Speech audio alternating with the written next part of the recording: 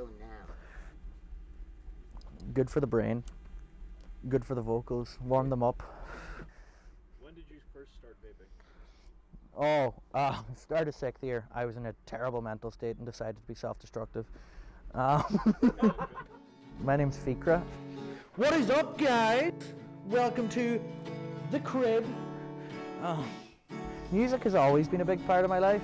My mum played fiddle growing up, and we were all involved with the choir and plays and just musical productions. And yeah, we'd listen to music constantly. Mainly growing up, it was rock and roll. Guitar George, he knows all the chords. This is Shaniqua. We're a couple. Look how pretty she is. Look at her. I met her in this old music shop. Her father, Paddy, wasn't too sure to begin with, but after you know, a few bob under the table, he thought that's all right. It's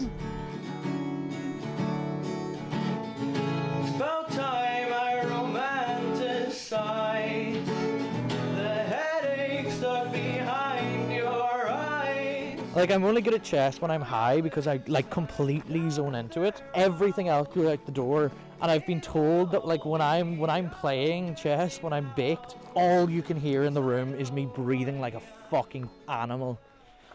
Like a bear in heat. Does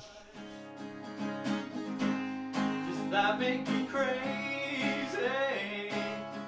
Does that make me... My influences, probably Springsteen would be like, you can't go without that one. I mean, there's not an album I haven't listened to.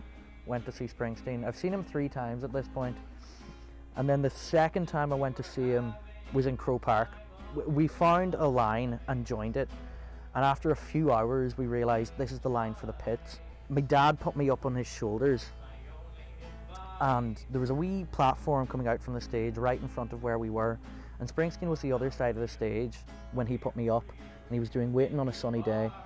And he ran over to our side and he pointed, and I just thought he was pointing out into the crowd, you know, trying to get everyone going. And before I know it, I'm being pushed. My dad's being pushed with me on his shoulders up towards the stage, and I get pulled up and I butchered the chorus of Waiting on a Sunny Day with the boss himself.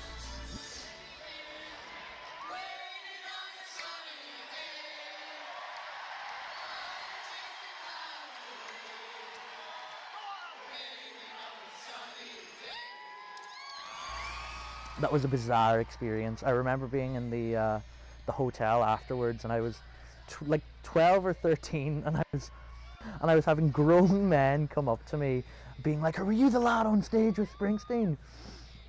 But I knew I'd hit it big time when I came home, and by the end of the week, there was a whole section in the parish newsletter about me getting on stage with Springsteen. The parish newsletter is when you know you've hit it big time. There's no peak higher than that. Like,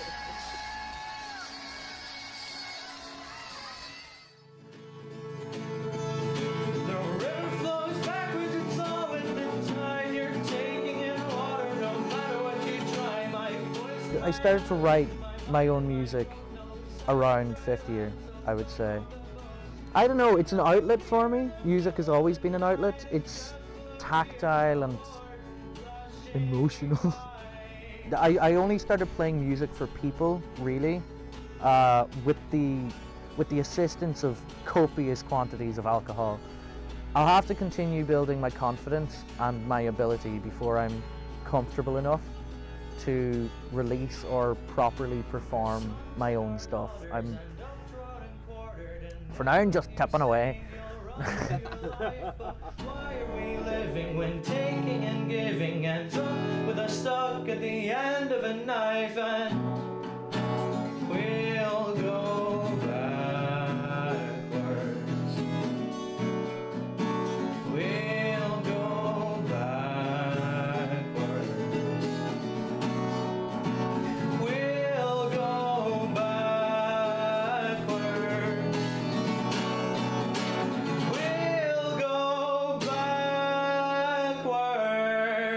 I sound really fucking pretentious. You are. Yeah. Pretentious. That, yeah, So would you consider yourself a perfectionist?